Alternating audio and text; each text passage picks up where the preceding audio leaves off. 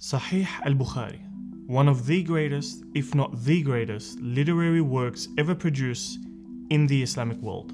Second to the Quran, Sahih Al-Bukhari is the most authentically transmitted book, although some have tried and failed to scrutinize it. Its name carries so much familiarity that it's so hard for any Ahmed, Muhammad or Aisha to go to any lecture and not hear it being referenced. The same goes for our schools and homes. It's that famous and relevant. But why? Why is Sahih Al-Bukhari so important to everyday Muslims such as you and I? And why is it the most quoted book in the Islamic world? Well, to answer these pressing questions, we first need to go back in time and understand who the author is. Let's find out.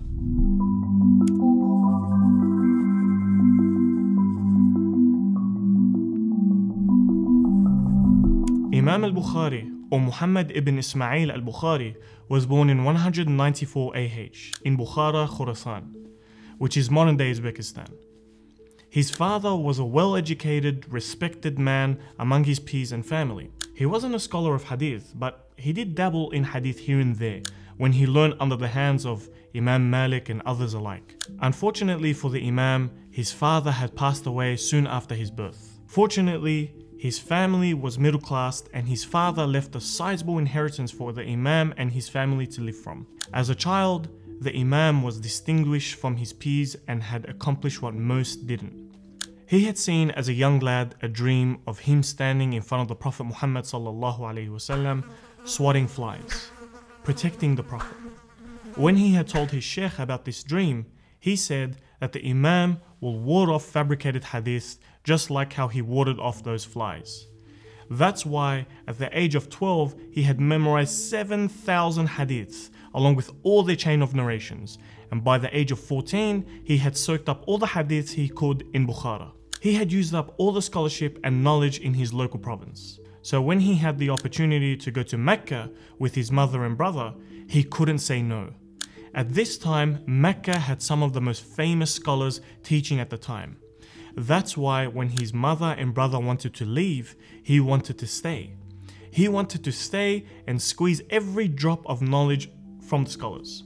For over a decade, Bukhari would float in and around Mecca and Medina, excelling in academia at a very early age. In fact, at the age of 18, he authored his own book, and not just any book, a 9-book volume on the science of Ilm al-Rijal, or the science of men.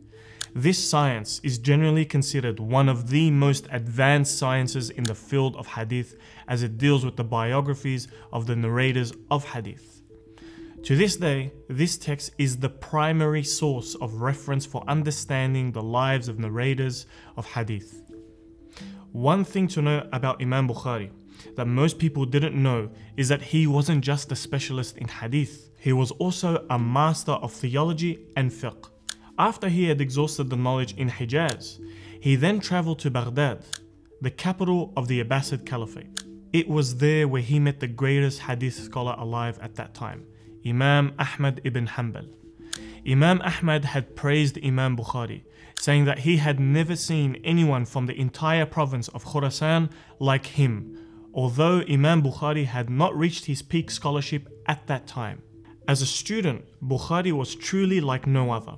Where all his peers would carry notes, Bukhari sat in his classes empty-handed, just listening. His notes were kept all in his head. It was very common and often that Bukhari would correct his teachers just from his memory. His legendary memory had reached far and wide. So one day, some scholars had come together to test if the rumors were true and invite the Imam to a hadith reading circle in the Grand Masjid of Baghdad. The scholars recited 100 hadiths in front of the Imam.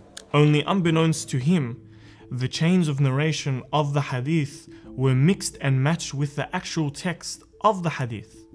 So basically, all the 100 hadiths narrated seemed outwardly correct, but were in fact completely wrong. Each scholar would read some hadith and ask the Imam if he knew them. He replied, no, for all 100 hadiths. As you can imagine, this would look quite awkward for a great scholar of hadith like Imam al-Bukhari. However, when the scholars were done with narrating, one by one, the Imam began to repeat all the incorrect hadith in the exact order to the same scholar who narrated it and pointed out the exact error of the narration. The entire masjid was shocked and impressed, to say the least.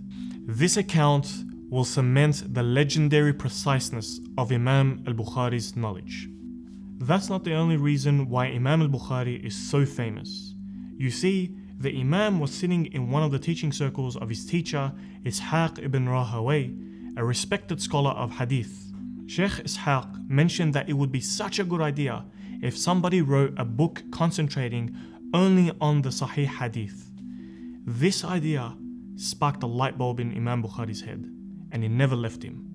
And that's when he wrote Sahih Al-Bukhari. This task was so monumentous that no one before him had attempted such a feat. It took Bukhari 16 years to write. 5 of those years were in Basra, Iraq, and the final years were in Medina, as he wanted to have the blessings of living in Medina. Bukhari had to sit down and sift through 600,000 hadiths he had memorized and find the hadiths that would pass his tough, strict criteria so that it may fit perfectly in his book. So what were the criteria that Bukhari set for himself? Well, for one, Bukhari made sure that each and every one of the hadiths had a connected chain. This means that every narrator in a chain of narration has heard directly from the narrator above him. So for example, Imam Malik narrates from Imam Nafi', who narrates from Ibn Umar, who narrates from the Prophet sallallahu alaihi wasallam. Imam Malik is the student of Imam Nafi'. Imam Nafi' is the student of Ibn Umar, and Ibn Umar heard from the Prophet sallallahu alaihi wasallam. Because we can affirm that each narrator has met and directly heard from each other, we can consider this a connected chain. And another condition is that the narrator must be trustworthy, reliable. Meaning, he or she has to be a Muslim, mature, of sound mind, and obedient to Allah. Also, the narrator must be precise, meaning if he is orating the hadith from memory, then obviously his memory must be sharp and precise. Lastly, the hadith must not have a hidden defect such as unknown narrators, or it is undetermined whether the narrators met in the first place. But the one condition that Bukhari set for himself in compiling the Sahih that set him apart from all other authors was that the narrators of a chain must prove that they have met. It's because of these stringent conditions that Bukhari put in place at the formation of Sahih Bukhari that made it the most authentically compiled book after the Quran. One thing to mention about Sahih Al-Bukhari is that he never wrote a commentary, not at least in the traditional sense. Imam Al-Bukhari wrote the commentary in the chapter headings and sometimes included other hadiths. Overall, out of 600,000 hadiths that the Imam had memorized, only 7,275 survived his tough, stringent criteria, including repetitions. If that fact didn't impress you, then here's another that probably will. Imam al-Bukhari said, "For every single hadith that I chose, I made wudu and prayed 2 rak'ah in the rawdah of the Prophet for every single hadith." That means that the Imam prayed 7,275 istikhara prayers, or a total of 14,550 rak'ahs before he completed the book. All this work, dedication and sacrifice culminated in one of, if not the greatest works in Islamic history. This is why the Imam was careful not to let any rumor or any distorted narrative tarnish his reputation and so discredit all his scholarly achievements. His character was exemplary, to say the least. He was known to be so unconcerned with worldly matters that he would often be cheated of money and would forgive the cheats after the fact, often sacrificing great sums of wealth so that there wouldn't be even the slightest possibility of trading his akhirah for his dunya. Although Bukhari was revered and loved by the people, he wasn't loved by all. Upon his return to Bukhara, all students flocked to his knowledge circles and classes. This left one scholar, Muhammad ibn Yahya al-Thuhali, rather jealous as all his students had left him, including his most prized student, Imam Muslim. Al-Thuhali had slandered Imam al-Bukhari, calling him a heretic and that no one should learn under him. Seeing as Al-Thuhali was a local sheikh who was well regarded by all in Bukhara, this caused quite the commotion. Imam al-Bukhari was understandably deeply hurt by this. At the same time of this religious drama, a political one ensued. Once the governor of Bukhara knew of Imam al-Bukhari's arrival, he invited him to come to his palace and teach his children. The Imam respectfully refused, when he said, "This knowledge is for Allah and it's available for anybody to take it, but I will not sell it to anyone." Time and time again, Bukhari refused to educate the governor's sons in private and leave the rest of the people. The governor was very angry, and rumors began to swirl that Bukhari was about to be expelled. The situation became so tense that on Eid al-Fitr, Bukhari decided to leave his hometown.